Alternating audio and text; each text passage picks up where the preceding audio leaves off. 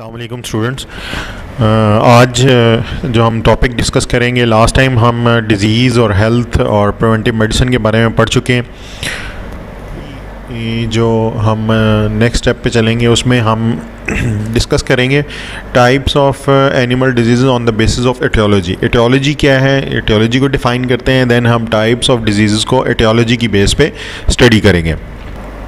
तो सबसे पहले हमारे पास एटियोलॉजी में आ जाता है study of disease on the basis of causative agent. Study of disease on the basis of causative agent, ठीक है।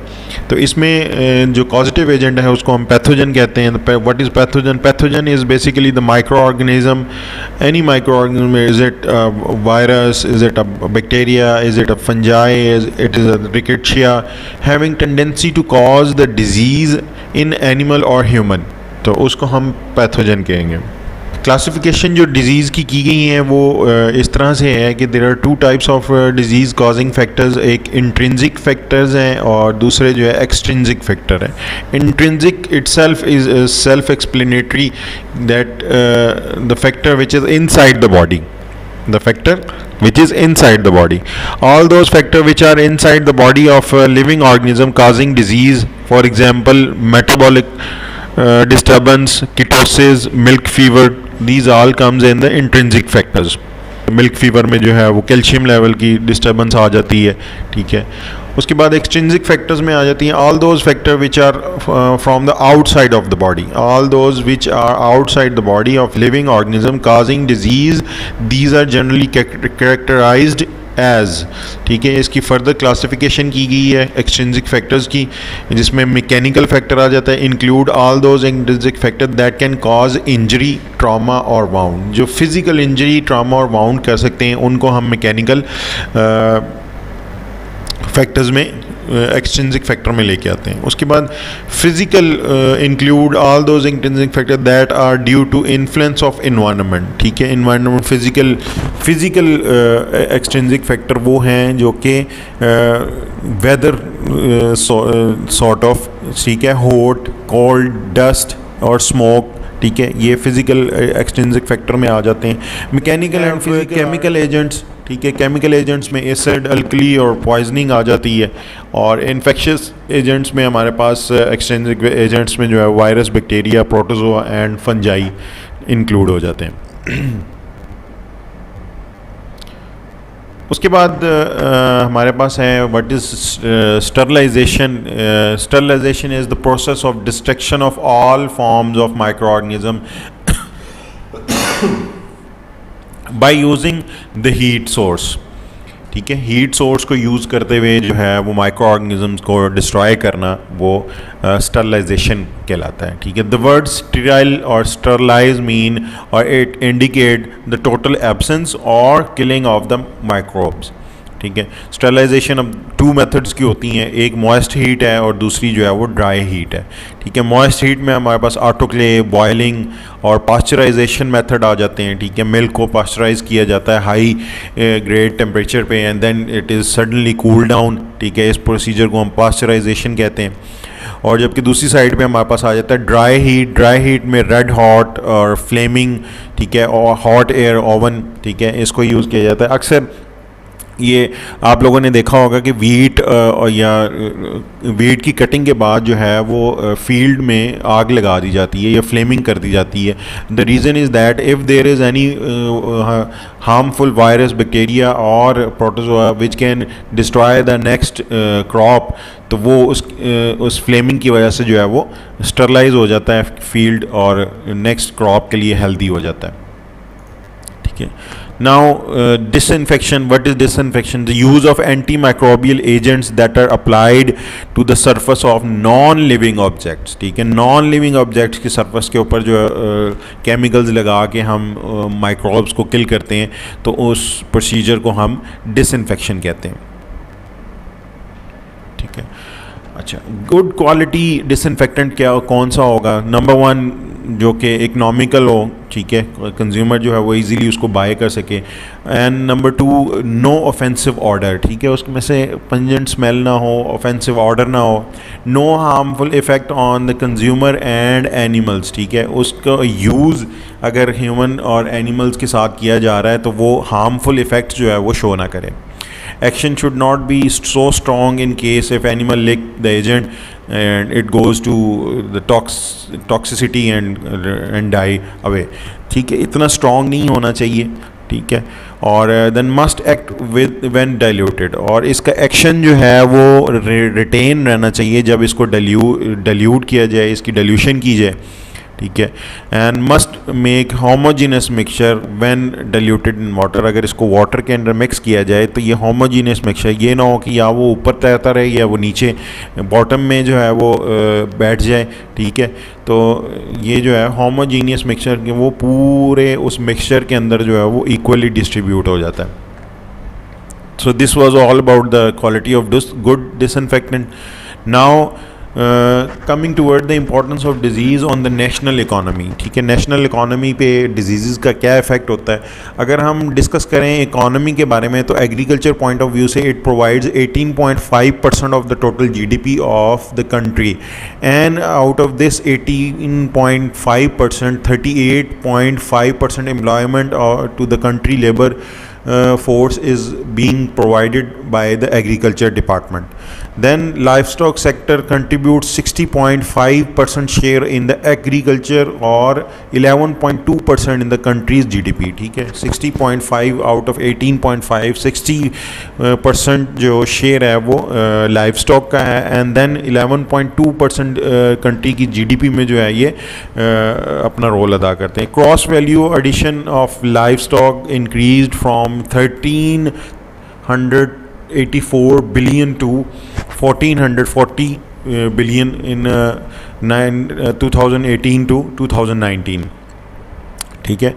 17 से 18 जो ईयर था उसमें 1384 बिलियन हेड्स थे, जबकि 18 टू 19 के ईयर में 1440 बिलियन हेड्स जो हैं वो काउंट किए गए हैं रिगार्डिंग द लाइफ स्टॉक, ठीक है। तो ग्रॉस प्रोडक्शन ऑफ मिल्क जो है वो नोट की गई जो 2019 में वो थी 59,759,000 टन्स, ठीक है।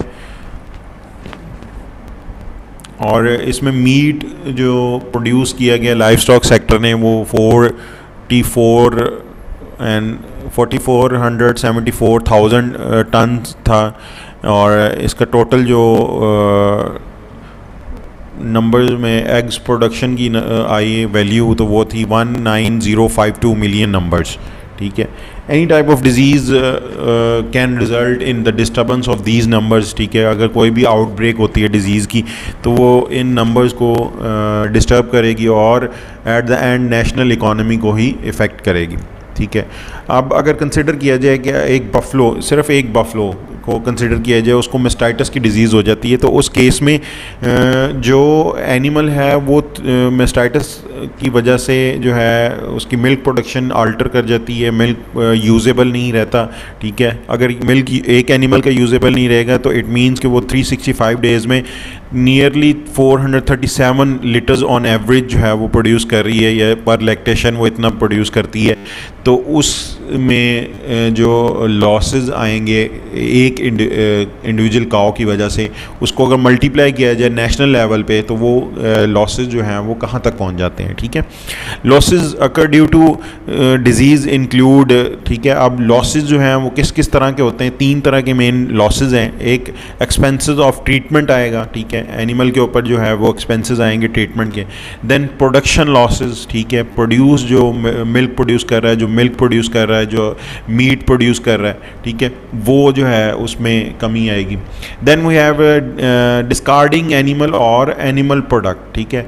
थर्ड लॉस जो है, या तो हमें कंप्लीट एनिमल को ही डिस्कार्ड करना पड़ता है, या उसको स्लॉटर करना पड़ता है, या उसको ख़त्म, उसकी प्रोडक्शन जो है या उसकी प्रोडक्ट जो है वो ख़त्म कर देनी पड़ती हैं, या उसको यूज़ नहीं किया जा सकता, ठीक है। तो इन 3 वेज़ में जो है वो डिज़ीज़ जो है वो नेशनल इकॉनमी के ऊपर जो है इफ़ेक्ट करती है।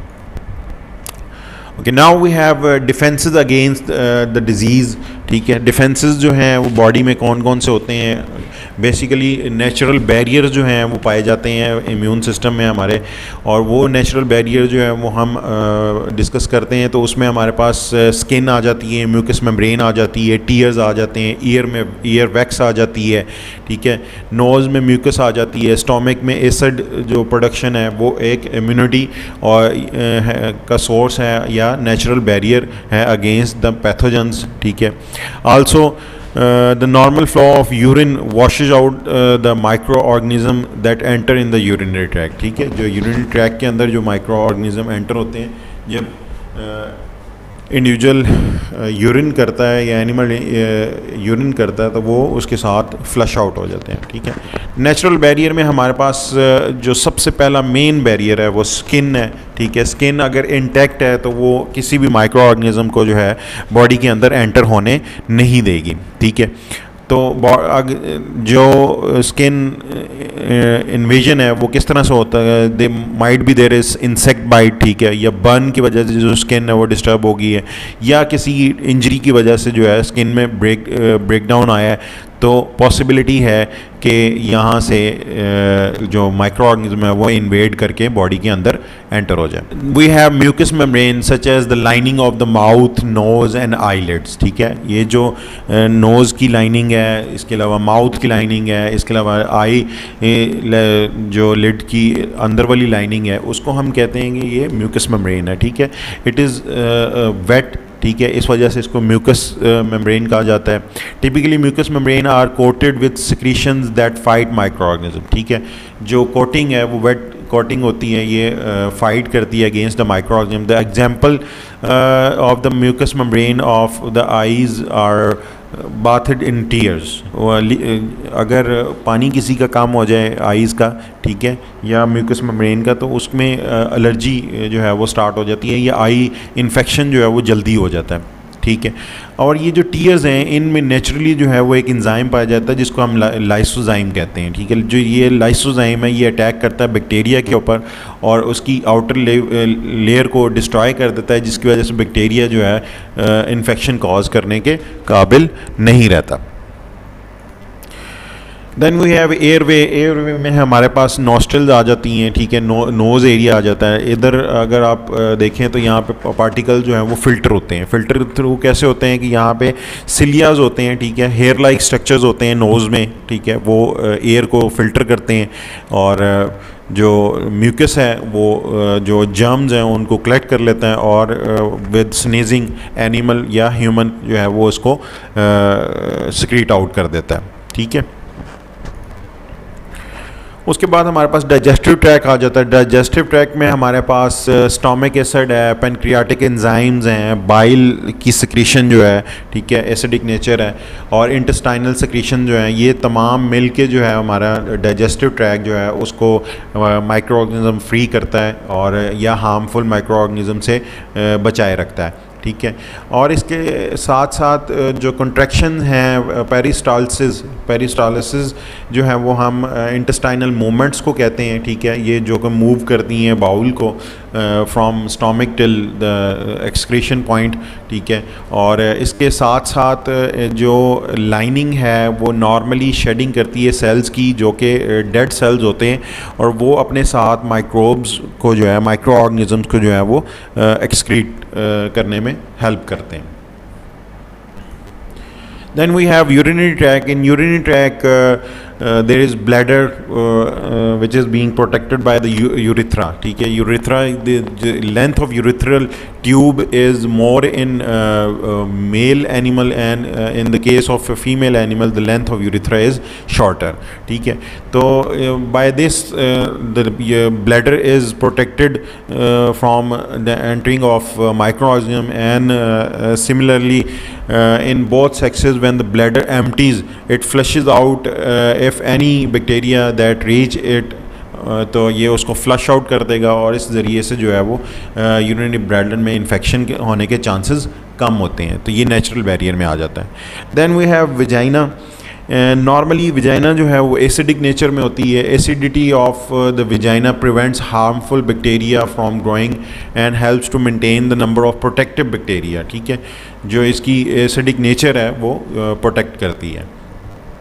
Then at last in the natural barrier we have, जब माइक्रो ऑर्गेनिज्म जो है वो एंटर हो गया है और वो ब्लड तक पहुंच गया है. ठीक है, तो लास्ट बैरियर हमारा नेचुरल बैरियर वो ब्लड है, और ब्लड जो है वो इम्यूनिटी में मेन रोल अदा करता है. इसमें ऐसी है जैसे फ़ौजी जो है वो अपने बॉर्डर के ऊपर जो है वो प्रोटेक्शन करते हैं, इसी तरह से ब्लड सेल्स में भी फ़ौजी होते हैं जो कि प्रोटेक्शन करते हैं.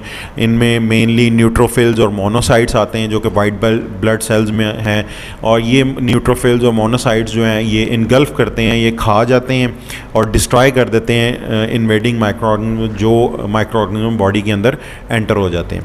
ठीक है, इस इन वाइट ब्लड सेल्स में जो न्यूट्रोफिल्स हैं वो सबसे ज़्यादा पहले इंक्रीज़ करते हैं इन केस ऑफ इन्फेक्शन, और अगर इन्फेक्शन परसिस्ट करती है देन मोनोसाइट्स जो है वो इंक्रीज़ करना शुरू करते हैं. और मोस्ट ऑफ द टाइम ये इन्फेक्शन साइड पे ही देखने में आता है. अगर जनरलाइज्ड इन्फेक्शन है तो ब्लड टेस्ट किया जाए तो उसमें इनका काउंट जो है, सेल काउंट जो है, वाइट ब्लड सेल काउंट, तो वो क्लियर कर देता है कि इन्फेक्शन की पिक्चर क्या है ब्लड में. Then in white blood cells we have eosinophils. Eosinophils वो सेल्स हैं जो कि एलर्जिक रिएक्शन में या पैरासिटिक इन्फेक्शन में जो है वो इंक्रीज़ करते हैं. ठीक है, अगर इओसिनोफिल्स इंक्रीज़ हैं बॉडी में और ब्लड सैंपल से ये हमें पता चलता है जब हम ब्लड सैंपल में वाइट ब्लड सेल्स को काउंट करते हैं कि इओसिनोफिल्स की जो काउंट है वो इंक्रीज़ है, तो इट मींस कि उसमें एलर्जिक रिएक्शन है या पैरासिटिक इन्फेस्टेशन है. ठीक है, और इसके अलावा infection such as typhoid fever, ठीक है, या वायरल इन्फेक्शन है या बैक्टीरियल इन्फेक्शन है जो कि ओवरवेलम कर जाती है इम्यून सिस्टम को, ये ब्लड सेल्स को, तो ये डिस्ट्रॉय करना शुरू कर देती है ब्लड सेल्स को, वाइट ब्लड सेल्स को. तो जब ब्लड सैंपल लिया जाता है तो उनमें इसकी जो वाइट ब्लड सेल्स का काउंट है वो डिक्रीज़ कर जाता है. इसके अलावा अगर सीवियर इन्फेक्शन हो जाए तो उसमें पॉसिबिलिटी होती है कि एनीमिक कंडीशन डेवलप होना शुरू हो जाए,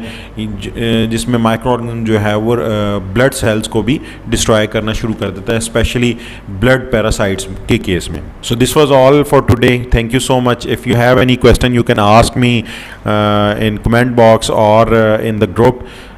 थैंक यू सो मच. अल्लाह हाफ़िज़.